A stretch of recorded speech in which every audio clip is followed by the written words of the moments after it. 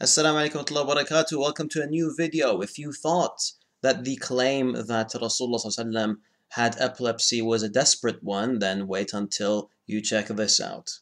You see, genetics play a role in epilepsy, and for Dr. Jalaluddin to make the case that Rasulullah had epilepsy, he wanted to argue that he has a family history of it. So in this video, he claims that Rasulullah's mother had visual hallucinations, and that means that she may have had epilepsy. Let's check it out. All right. So on the top left, you see about Muhammad's mom. So when we're talking about Muhammad's mother and anything before prophethood, you have to understand that there's not a lot of stuff written at that early on. But what we do have quite a lot about Muhammad's mother seeing things. So on the left side, I'm just going to read it for you guys if it's a little small. The prophet's mother, when she was about to give birth, nobody was with her. Neither man nor women attended. Suddenly, there was a terrifying noise, and I felt great fear. Then a white bird alighted upon my breast, and my fear left me. I became calm and no trace of pain. Next, I was handed a cup of sweet white sherbet, drink of it, heart filled with peace. I had a tall woman approach me, so she was hallucinating.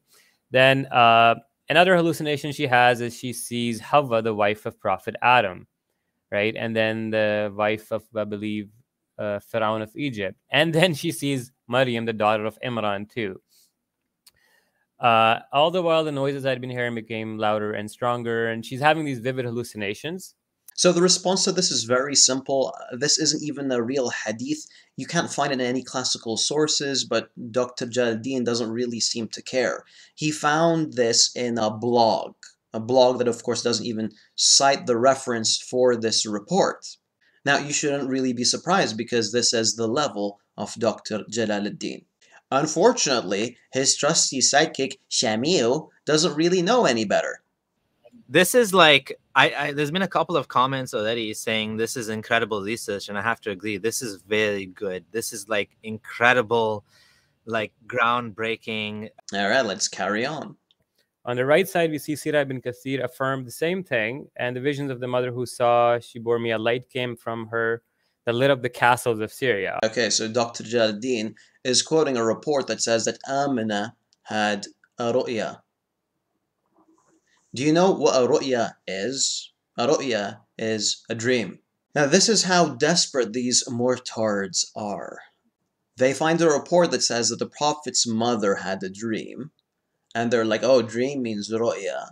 It means vision, and therefore she had visual hallucinations.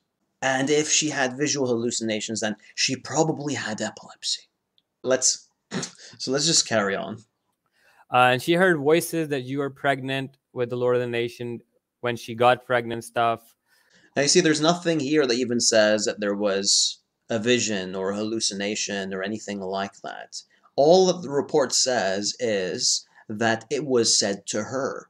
So maybe Dr. Jalaluddin can argue that since we don't know who's saying this to her, perhaps it may have been an auditory hallucination. That's the most that can be said. But more importantly, let's go back to the origin of this report. Ibn Kathir here is quoting Ibn Ishaq. And Ibn Ishaq doesn't mention his source for the report. There is no chain. If we return to Ibn Hisham, this is what we find. And of course, Ibn Hisham is quoting Ibn Ishaq. So Ibn Ishaq's source is this. وَيَزْعُمُونَ فِيمَا يَتَحَدَّثُ النَّاسِ.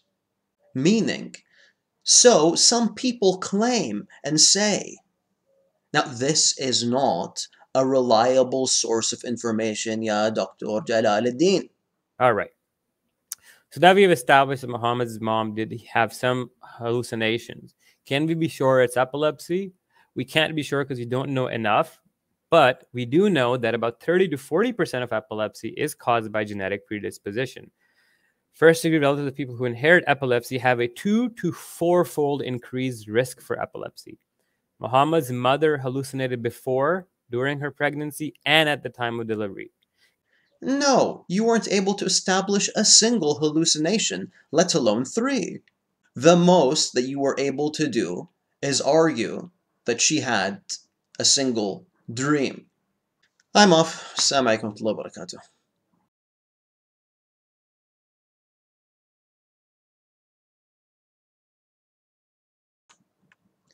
Say goodbye, Samuel.